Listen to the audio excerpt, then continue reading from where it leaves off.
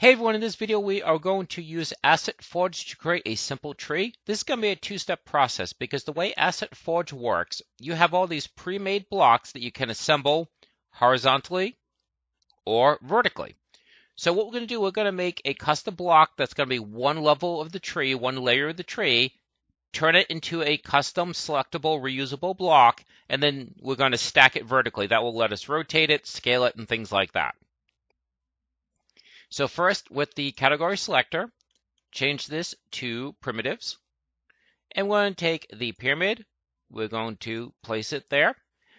And we're going to do a couple things. So let's scale this down. And you scale it by taking that top dot. You left click, hold, and then you just scale it down. And I'm just eyeballing this. There's nothing precise about this. There's going to be some basic processes we repeat, but this is purely a matter of aesthetics, whatever you feel looks right. Now, before we go any further, let's give this a color. So we could modify this, okay? But since it's a default matte, I really don't want to. I'd rather have it have its own custom matte. So, new material, choose a green, click on it, there we go. So we're going to click on this, and then you're going to, on your keyboard, press Control-D. You get a little message saying that a block was cloned. What we're going to do is we're going to rotate this now. As you can see, this is shown that it will rotate 15 degrees at a time. So let's go ahead and rotate that twice. So rotate it at 30. Duplicate that new block. So again, Control-D, rotate it 30. And now these should all be 30 degrees apart. So that is going to be one layer of the tree. And again, like I said, it's not really fancy. It's meant to be a low polygon kind of stylized tree. But this is now going to be the block that we can reuse over and over again.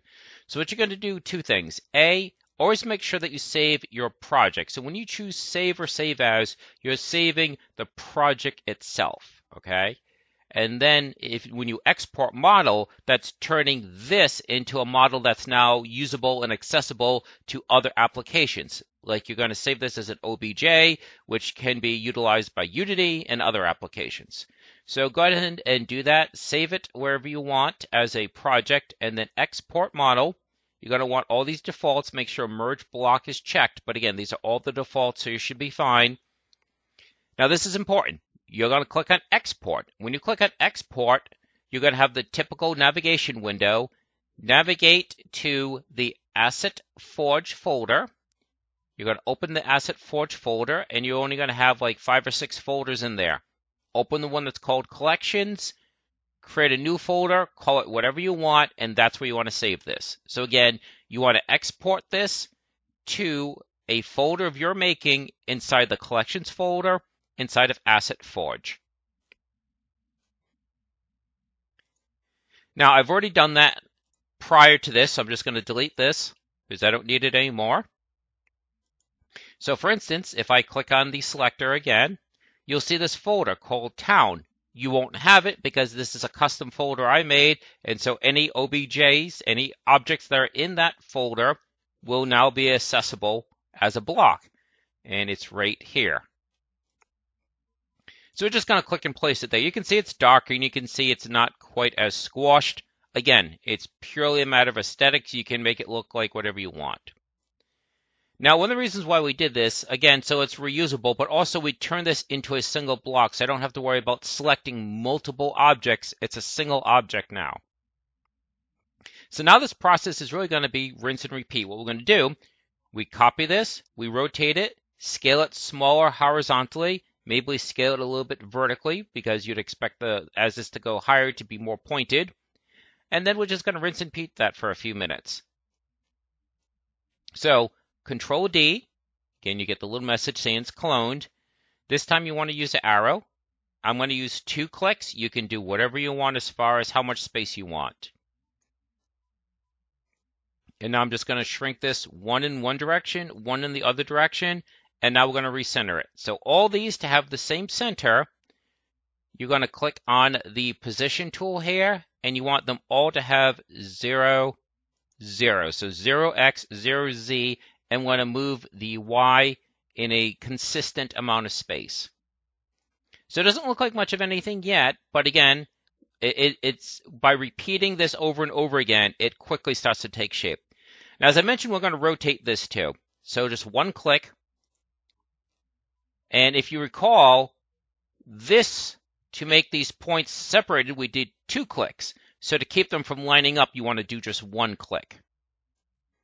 So rather than rotating it 30 degrees, you only rotate it at 15 degrees. And if we unselect this, you can see now the point is here, and you have a space here. So we're just going to keep doing that. So we select that one, and again, rinse and repeat.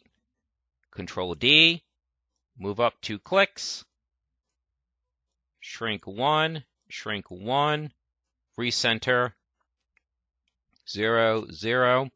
And again, you can make this stretched vertically if you want. I'm not going to this time. I'm going to wait till we get to the top to do that. And now just do it again. And now actually we need to rotate. So again, 1 click. So what's going to happen is these will be lined up. So every other one will be lined up. So this one will line up with the one above it. Control D. Whoops. Every once it kind of bugs out like that. Now, if you want to know if it's in the right place, this should be at 0. It is. That means this one would be at 0.2. It is. This one would be 0.4. It is. This one's at 0.6, so I got it back to the right place. And again, they don't have to be equidistant. You can make this look more gangly or whatever, kind of make it stretched out and bare in other parts, whatever you want to do. So we'll shrink this. Again, 1 click, 1 click. I don't think I shrunk it already. And even if I did, like I said, it's not exact. It's just whatever you think looks right. And we do a single click rotate. Now you might think that's sufficient. You could just put a trunk in the bottom and call it a day. And one of the nice things about this is you can easily make trees and have them be very different, is what I should have said. You can make multiple types of trees. So you can make ones that are short and squat. You can make ones that are taller. You could even change the color on some of these, so it's not exactly the same color. All right, so let's continue. Control D, 2 clicks up, 0.8, so we know it's moving the right distance. We can shrink that, center it.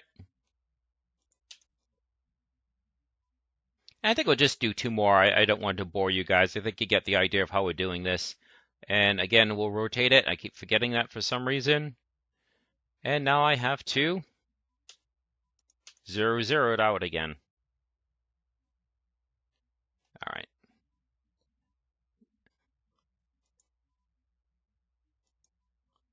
Okay. I'd say 2 more. So Control D, 2 clicks. 1, 1.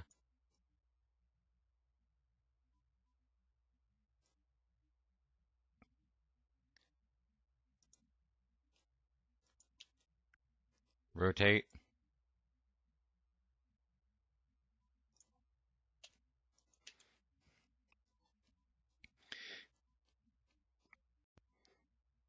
Sorry, brief splice there.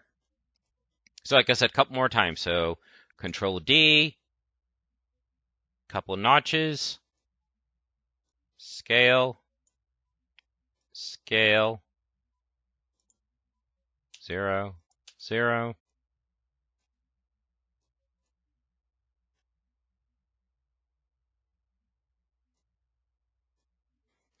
All right, I think that's good. Now, it's not as readily evident in this one, but you can see that it's kind of a curvature by doing this. And the reason for that is each layer is being decreased by a decreasing amount. So it's not linear. So this one, 1, 1, we're talking about just the horizontal, okay, the X and the Z. This one is 0.9, 0.9, so the difference is 0.1. We go to the next one. This one's 0.81, 0.81. So the difference from this to this was 0.1. the difference between this and this was 0.09. And now this one, 0.81, 0.81, and we click on the next one, is 0.73. So now it decreased again. So if we decrease these by the same amount, it would have just a nice slant to it. So by doing this, it kind of makes a curvature.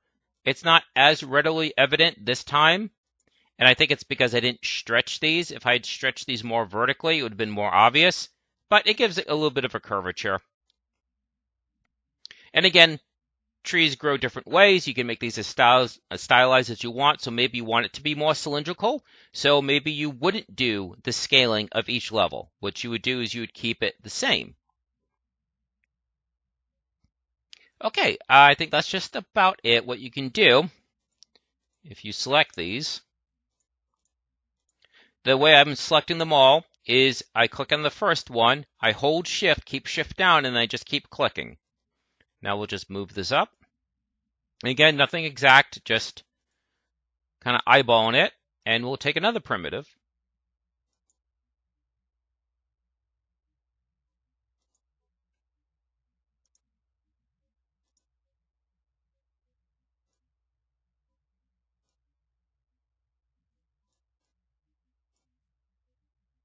Actually, I'm not going to scale it there. I might accidentally scale the tree.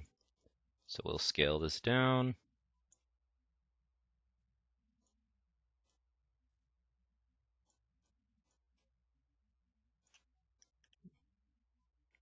Doesn't have to be perfectly round. A lot of people probably won't even see the trunk depending on where it is, whatever you're using this for. Now the only thing is, let's see if it lets us create another material. Okay, it did. For some reason, sometimes it doesn't let you. I'm not sure if it's when you're in a project, but occasionally it's not let me create a new material. So now we're just going to take like an orange color, get a nice brown, and then click on that. Let's make that darker. And now we know that the x and the z coordinates are 0. So with this selected, we can just do 0, 0, and know that it's centered. I mean, you can double check if you want, but we said that every layer has a 0, 0 to it. And then this you can save again. You can save this as a project. So you'd go to File, Save As, and you save this as a project. That way you can come back and make changes to it. But then don't forget to export it as a model. And if you're going to use this as another block, which you could, so you'd again export this.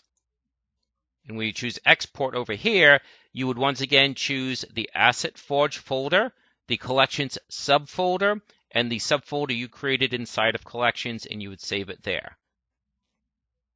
Now, if you're not going to use this as another block and you're just going to use it as like a prefab or something like that in Unity, then you can save the OBJ, because that's the type it's going to save it as if you leave the defaults. You can just save it wherever you want and then just drag and drop it into your Unity project.